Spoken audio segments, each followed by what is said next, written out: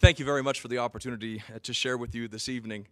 My thanks to the people of Colorado for the great honor of being able to serve you over the last 6 years, 10 years, including the House of Representatives.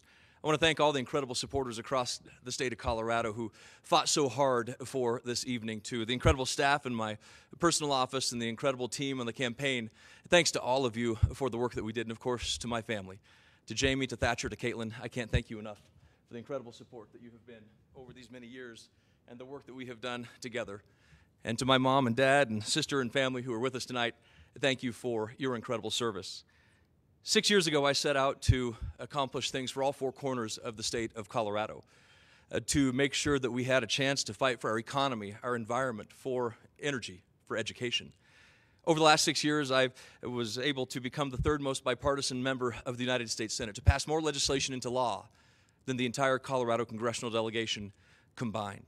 We fought hard to create an economy that was growing, that was creating jobs with tax cuts and regulatory reforms that led to wage growth and record low unemployment rates, to create more concurrent and dual enrollment opportunities for children across Colorado's high schools, to provide more opportunities for minorities in education and STEM fields, to make sure that when it came to energy that we boosted not only our traditional energy production and created jobs in every nook and cranny of our state, but that we had opportunities for renewable energy as well, saving the production tax credit, working hard on solar tax credits to save them during the 2017 tax cuts, to make sure that we increased funding for the National Renewable Energy Laboratory by nearly 50% over the last several years.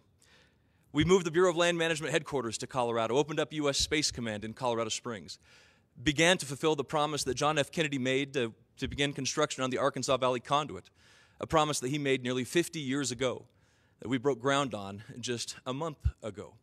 Those opportunities for the people of Colorado are real.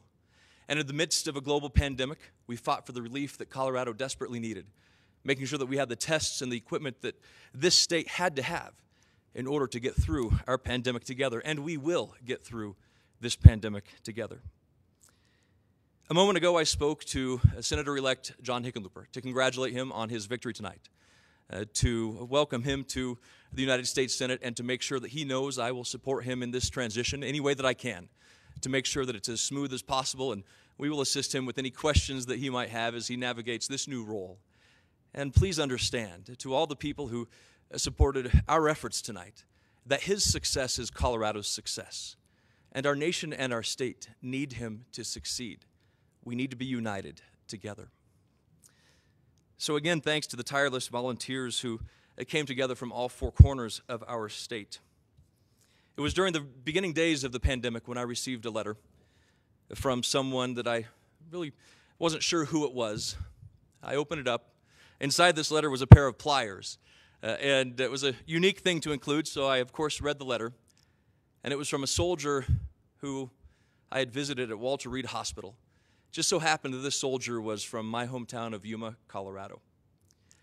I didn't think I knew him when the Department of Defense first told me that he had been wounded in Afghanistan and had lost his right arm. But the second I walked into that room at the hospital, I knew exactly who he was.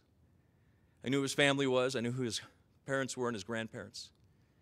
And I shared the story of his ancestors that my grandfather had told me, that his grandparents or great-grandparents would walk into our family farm equipment business. They would pick up a pair of pliers, and they would test their strength. And he would grab them, he would squeeze them, and they would snap the pin and the pliers to see whether or not they were good enough to buy. And I told this young soldier who had just lost his arm that story. And in this letter, with that pair of pliers, he wrote to me that I had come to visit him, that his ancestors apparently wouldn't buy a pair of pliers unless they stood up to their strength. But he kept that story with him. For the last 5 years, he trained with that pair of pliers that he took with him to remind him of what it took to regain his strength, to train his non-dominant arm to be his new dominant arm. And he's now the only amputee to teach special forces in this country. And he finished this letter with this: sometimes our tools break, sometimes it's our fault. Sometimes they're not flat sturdy to begin with. Sometimes these tools have just been used to the point of failure. Every time, though, what really matters is what we do once that tool is broken. We fix it, we get a new one, or we improvise something better. Either way, we figure out how to finish the job because people are depending on us to get it done. No matter what the outcome of any election is, our nation will always be extraordinary because of people like Captain Duval.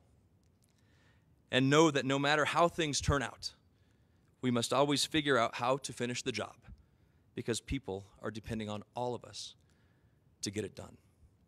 As Ronald Reagan once said, the trail was long, but the company was always the best. To the people of Colorado, thank you for this great honor to serve you.